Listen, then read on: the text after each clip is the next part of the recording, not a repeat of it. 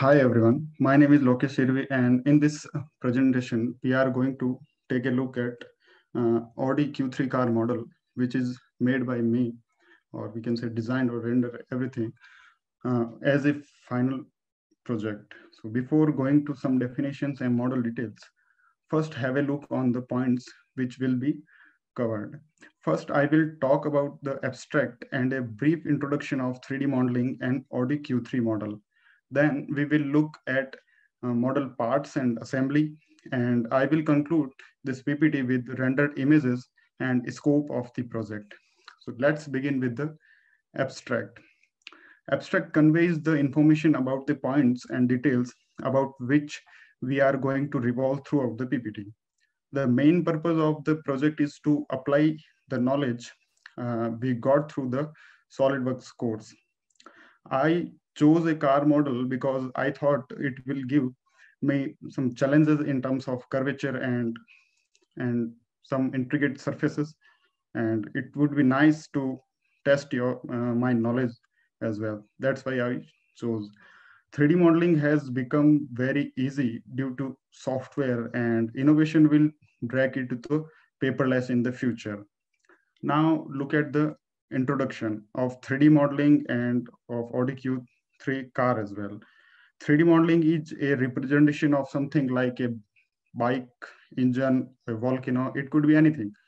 The modeling has various applications, like consider a motor car. It has hundreds of components, and each component can be modeled separately. It can be analyzed in terms of performance and appearance as well. Now look at some introduction about the Audi Q3 car. Audi Q3 is a five-seater SUV, which is manufactured by German company Audi. The production of Q3 started in 2011. Since then, Audi has launched many variants of it. Moving further to methodology.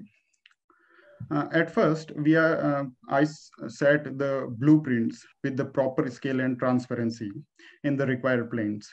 After it, draw sketches which will be limited to their planes, means 2D planes. And we have to use projected curves feature to convert them into 3D.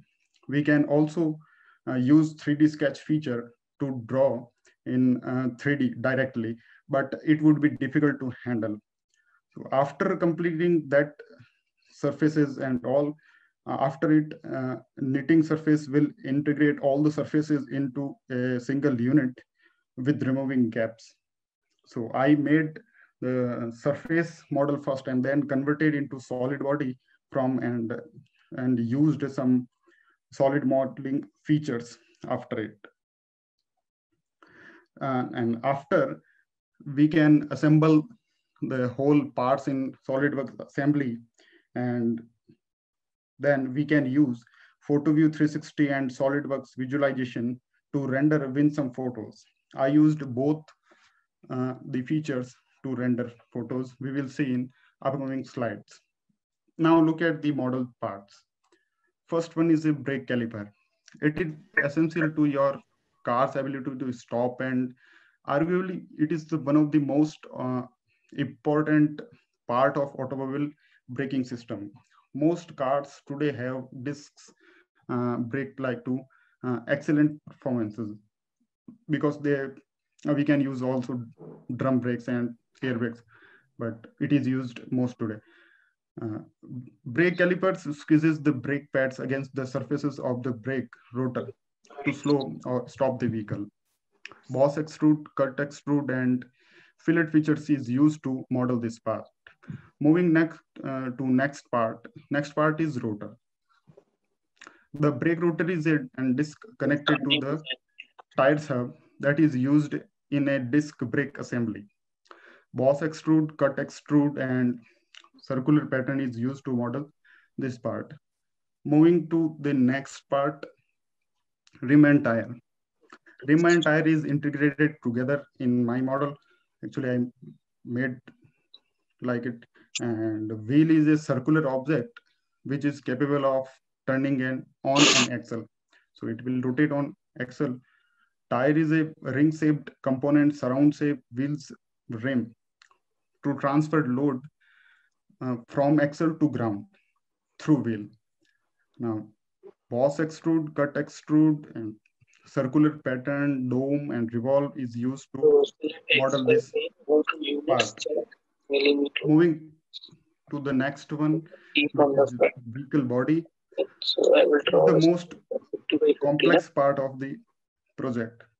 So boss extrude, cut revolve, and cut pattern dome are most likely used in this.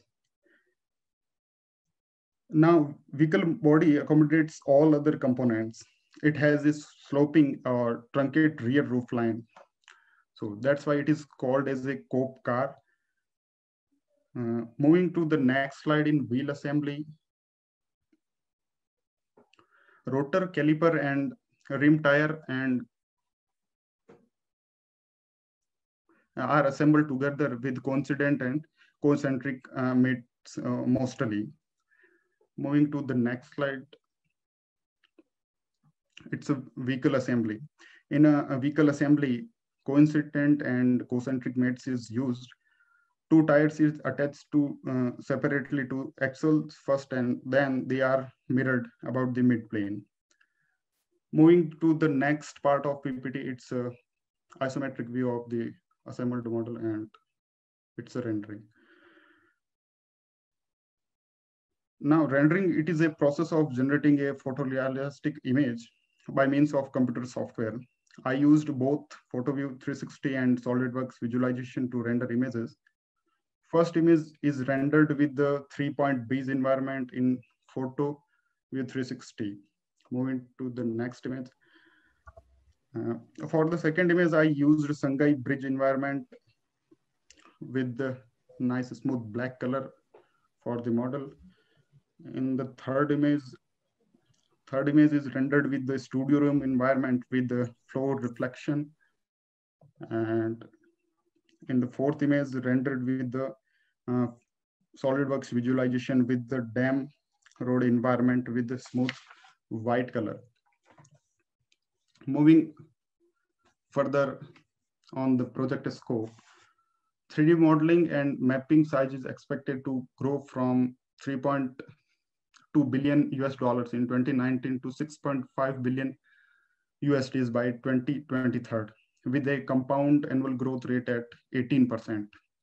Automobile sector have significant role in it.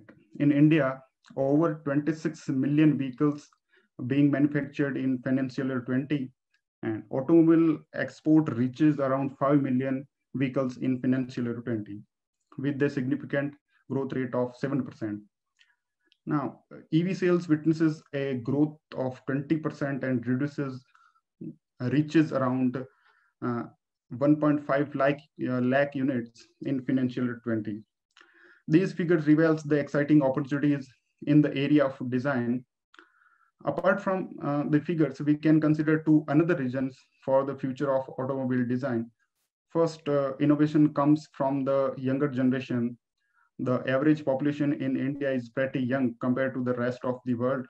And second reason is the context of mega cities and urban development, which is unique and would require very specific transportation system.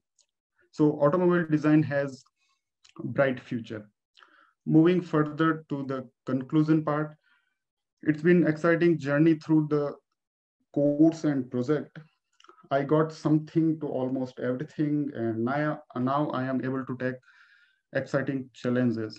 I acquired the knowledge about modeling and rendering, which helps me a lot to create this model. And journey has begun to step in the automobile design world. Next slide tells about some references of which I used, and that's it for this PPT.